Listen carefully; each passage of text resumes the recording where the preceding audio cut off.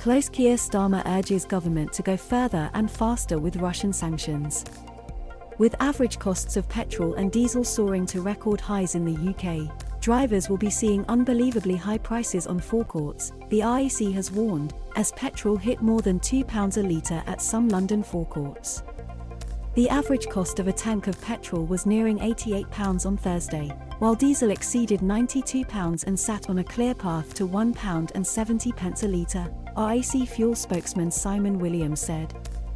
But there was a hint of better news as crude oil prices stabilised below $120 a barrel after the UAE signalled it would push other oil exporting nations to boost production in an attempt to fill some of the gap left by Russia. This could lead, in a week or so, to a slight slowing in the daily pump price increases, and records being broken less frequently, Mr. Williams said.